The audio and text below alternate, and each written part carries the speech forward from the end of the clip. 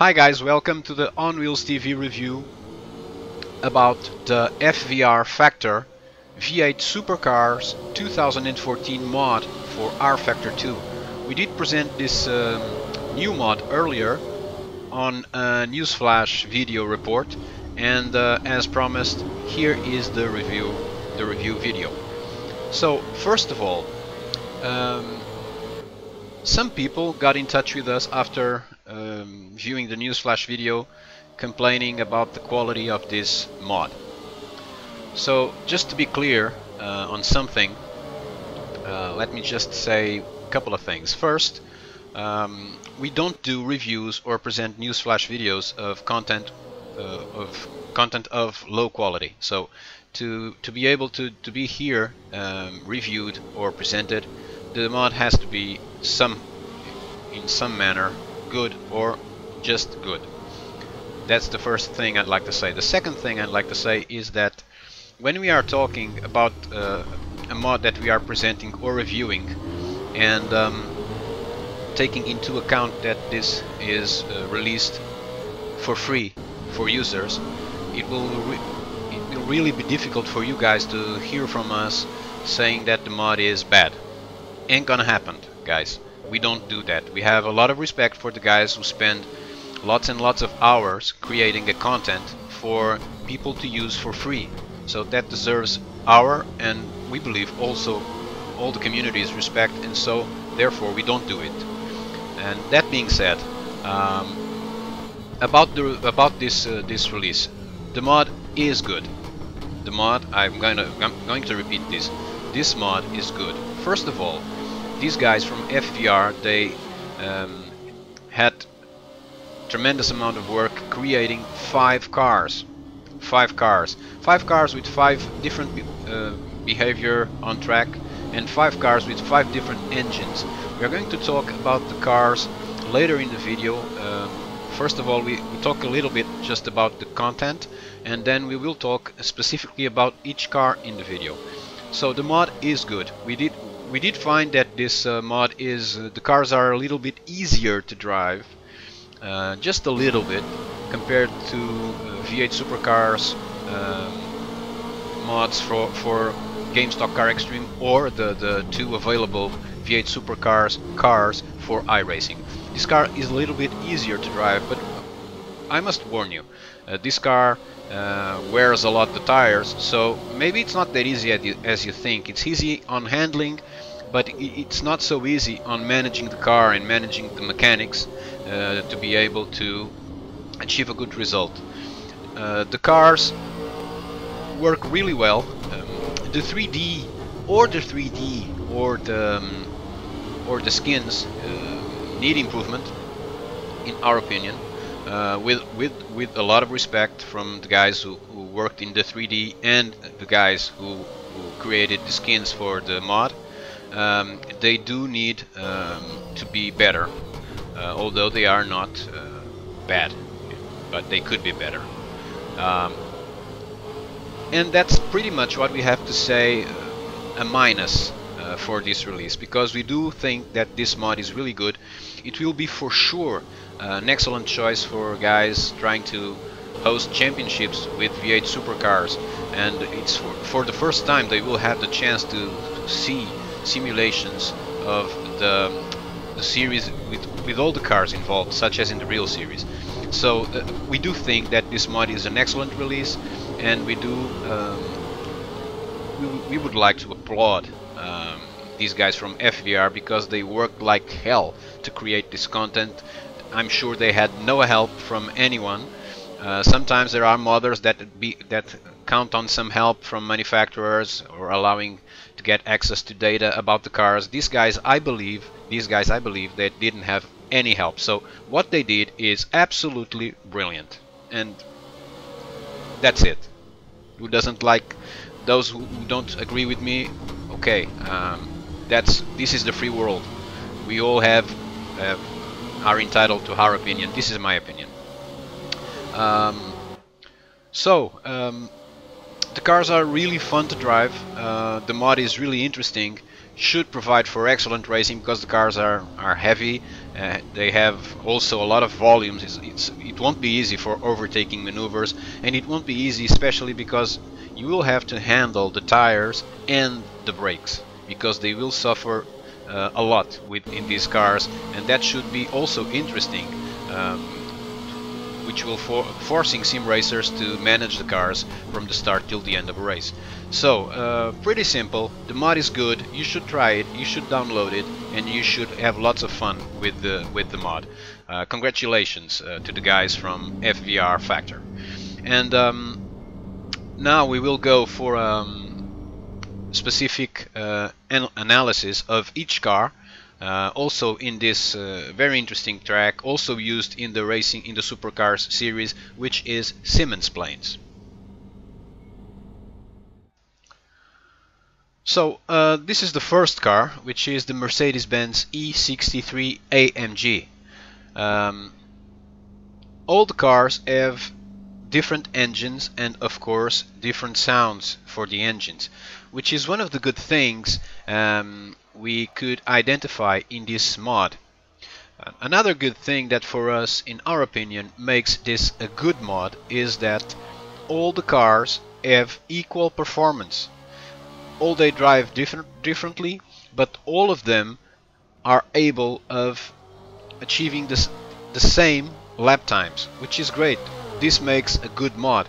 There are mods from the best modders in the world for several cars in the same mod competing in the same class, and then the cars have different performances. And once a driver tries to race a championship with that mod, you will find that almost all the drivers chose the same car because the car is faster, or because the car is the best in terms of performance. Here the cars are all able of the same performance, although they all drive differently.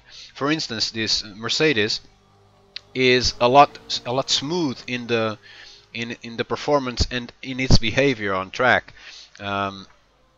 We did enjoy the torque of the engine and the way that we can handle the car on track. We did really enjoy this car. The car is heavy. Almost all of them are in this mod. Almost all the cars are really heavy, as a V8 supercar should be.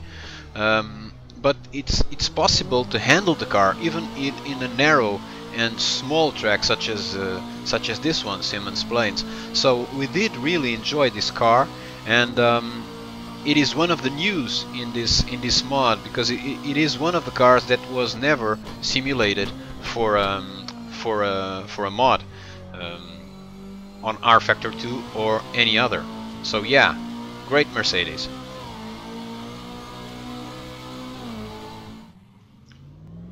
The second car we are showing from this FVR Factor mod for rFactor 2 is the Ford Falcon FG, which is a car that will be replaced soon in an update they are planning on releasing soon, which includes this car and the Olden, which will receive the look of the 2015 car. So first of all, when we say that the mod is good or not good, let's be fair with these guys. This is work in progress. So there are things to develop and there are things to improve, and there will be for sure improvements because it's the way to go, and I'm sure they are on this path also. So this is still work in progress. That being said, so this is one of the older cars in the series. In the real series it was already updated to a new layout, and it will also be updated here to a new layout. The car is also heavy, is also smooth.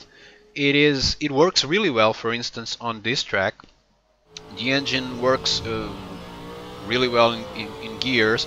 It has always a lot of torque and a lot of power available, and it is a fun car to drive. Probably users of this mod will be curious about the 3 new cars, but you guys should not neglect this one. This is a great V8 supercar model, and for sure a car that also Ford fans will enjoy driving here. Um, I don't know if you are paying attention, but both from the onboard lap and also from the TV cam lap, I'm sure you were able to notice the difference in the sound in this car in comparison with the Mercedes, and you will also be watching this or listening to this in the other cars. So yeah, this Ford Falcon FG, which will be replaced by the FGX, is also a great car. And this is the other car which will be replaced soon. This is the olden Commodore VF, and it will be released, updated soon. And the new car will be this olden Commodore, but the 2015 version. So this is probably the most known car from V8 Supercars, virtually speaking, because this car is has been released recently. On iRacing, the iRacing version of this car, also on Stock Car Extreme, although there with a different name, but is the same car. And now here, one of the cars we most enjoyed on this track, and with the best, one of the best sounds for sure, truly pure sound as a V8 supercar engine is. The car is performant here. We believe that this car will be performant in most of the tracks, but this will be performant in all the others, because they all are so different on track. The way they perform, the way they must be dealt with, they are so different. Because also in terms of weight, and you feel that when driving the car, but they are all so equal in terms of performance, which is something that really impressed us in this mod. Listen to this sound. The sound is great, and the way the car performs is also great. It dances on track, and we sure do remember the guys from the V8 Supercars series dancing with these cars on track and negotiating the curbs and taking advantage of the performance of the car, although it is a heavy car and difficult to drive. And also here, users will find the car easy at first, but once they try to take the best out of it and manage the car's performance throughout a space in time, they will notice that these cars are difficult to drive. Yeah, we did enjoy also this olden Commodore VF.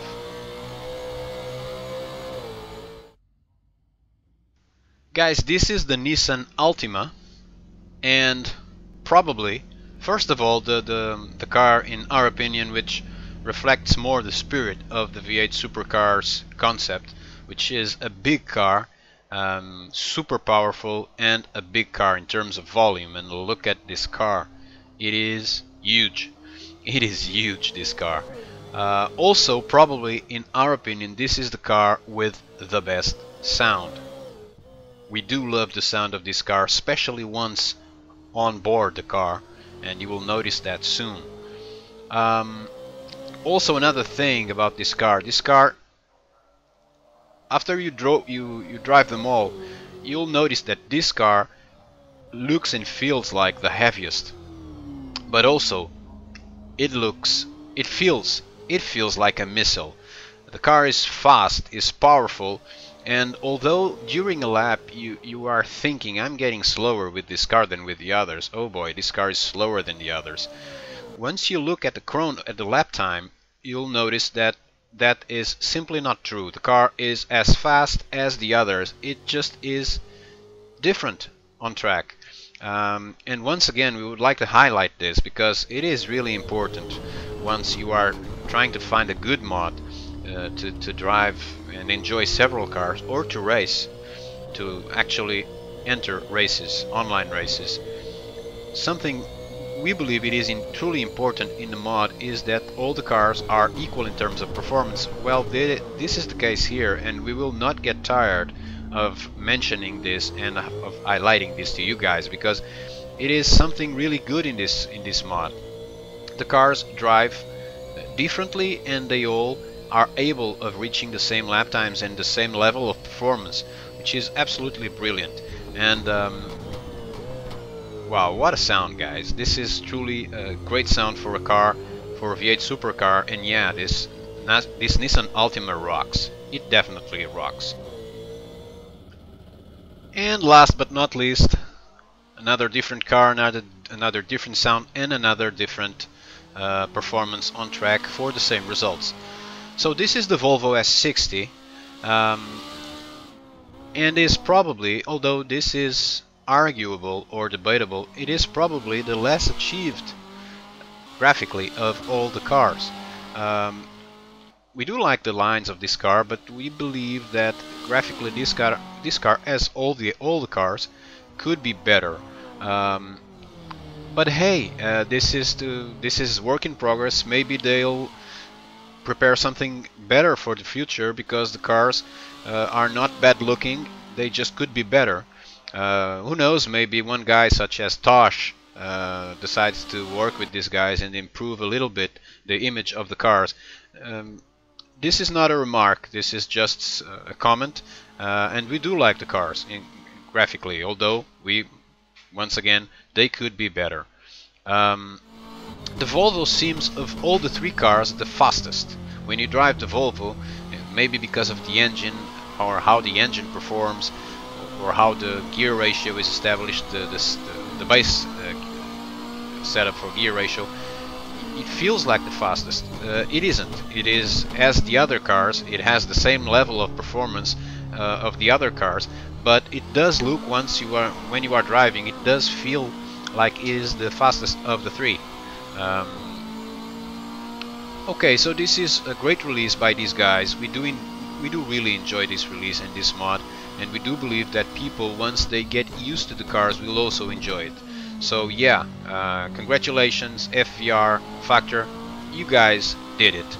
Great mod, we do appreciate, and thank you. And thank you all for watching. Bye bye.